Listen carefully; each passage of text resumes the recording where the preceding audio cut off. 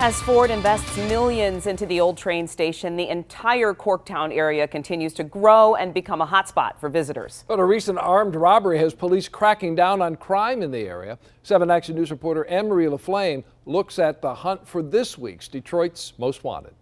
Yeah, that robbery was all caught on camera. 2 terrified women chased by a man with a gun. And tonight, police need your help to find him and his accomplice. 2 women go to the Mercury Bar here. It's during the holiday season, November 8th. As they walk to their minivan, a black car pulls up and a man identified as Anthony Gilchrist jumps out. As he runs around the vehicle chasing the women, you see him cock the hammer to the rear, load the weapon. So he's inserting a loaded round in the chamber of the weapon as he's chasing these girls. The terrified women drop their purses and Gilchrist takes off with their belongings. Corktown area, this thing is, Detroit is on the rise. The old train station, Ford has put millions and millions of dollars into this, working with the city. We do not need this nonsense. Broad daylight, 2:55 p.m. The thieves weren't identified by the robbery alone. Police say Gilchrist and this unidentified man were caught using the women's credit cards at a nearby gas station. Gilchrist is wanted for a parole violation, original charges of breaking in, stealing, home invasion.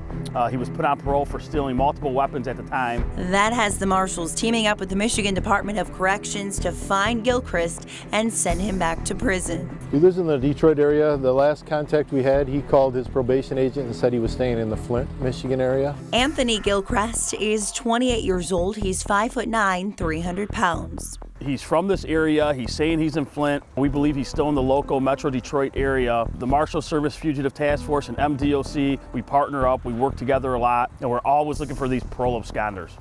Now, as always, there's a cash reward for any information leading to the arrest of Anthony Gilchrist, the unidentified man, or any of Detroit's most wanted. Now, because of the government shutdown, the marshals are asking you to call Crime Stoppers with tips. That number is 1-800-SPEAK-UP. Anne-Marie LaFlame, 7 Action News.